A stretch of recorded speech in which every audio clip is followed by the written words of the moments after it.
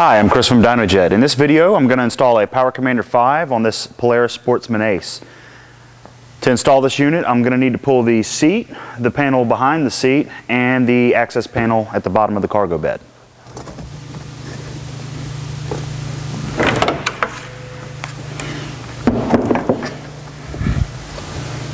Using the supplied dual lock Velcro strip, I'm going to secure the Power Commander module to this frame bracket that holds the ECM. I'm then going to route the Power Commander harness into the rear left fender well. The single black wire with the small ring lug I'm going to route towards the battery, and I'm going to secure that ring lug to the negative terminal of the battery. The ignition coil on this vehicle is located inside the left rear fender well. You can trace the spark plug wire to the ignition coil. Once you locate the ignition coil, unplug the black 2-pin connector, and that will look like this. Plug the Power Commander's black 2-pin connector pair in line with those.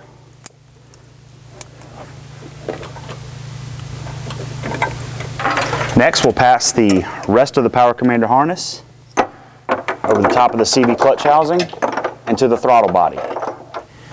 Here at the top of the throttle body, we can access the fuel injector. We're going to unplug the stock connector from the fuel injector, and we'll plug the Power Commander in line with it.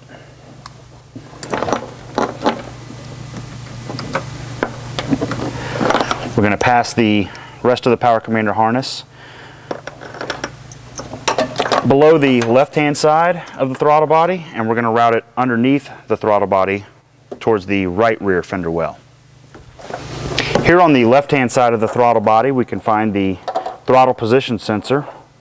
We're going to unplug the stock black 3-pin connector from the throttle position sensor, and we're going to connect the Power Commander in line with that. The last connection is to our vehicle's crank position sensor.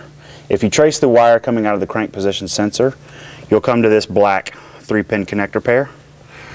We'll unplug that, and we will plug the Power Commander harness in line with it. And now that everything's plugged in, we just need to reinstall the 2 panels in the seat.